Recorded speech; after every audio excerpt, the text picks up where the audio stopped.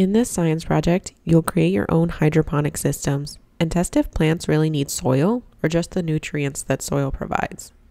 This project now comes with a kit containing all of the materials you need, or you can source these materials yourself from local stores. There are a few items that are not in the kit that you likely already have at home. To start this experiment, you'll first need to mark along the upper lip of the bottle to indicate where you will cut it.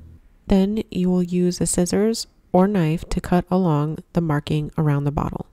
Invert the top, placing the opening downward into the bottom half of the bottle. The bottom half will hold the water or nutrient-rich water, while the top will hold the coconut core and seeds to grow the plants. Next, obtain a piece of cotton to create the wick system. Tie a piece of cotton twice, forming a knot in the middle of the cotton strip and 2 tails to form a wick.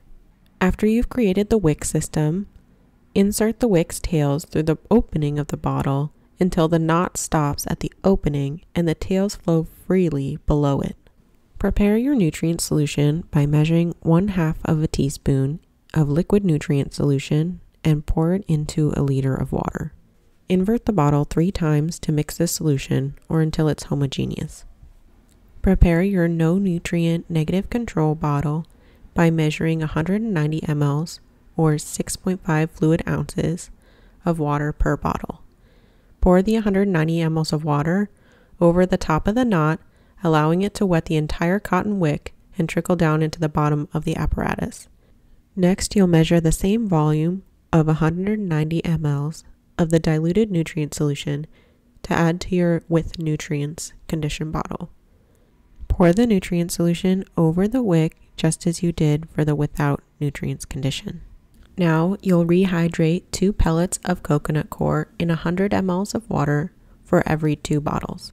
Wait about 2 to 3 minutes for the coconut core to absorb the water. Then gently mix it with your measuring spoon so that it has a similar consistency throughout the material. Carefully transfer about half of the coconut core into one of the 2 bottles. Fill them with the coconut core to the top edge or lip of the bottle. Next, you'll plant the seeds into the coconut core.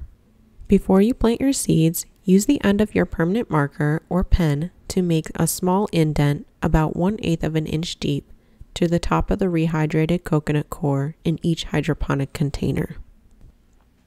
Then carefully drop 1 seed into each indentation and cover it with excess or extra coconut core. Lastly, in your experimental setup, you'll cover the bottles with foil to prevent algae from growing inside the bottom of the container. Tape it closed to ensure that no light is able to get in. Now that you set up your experiment, you'll observe and record the plant growth over time in the nutrient and nutrient deficient conditions.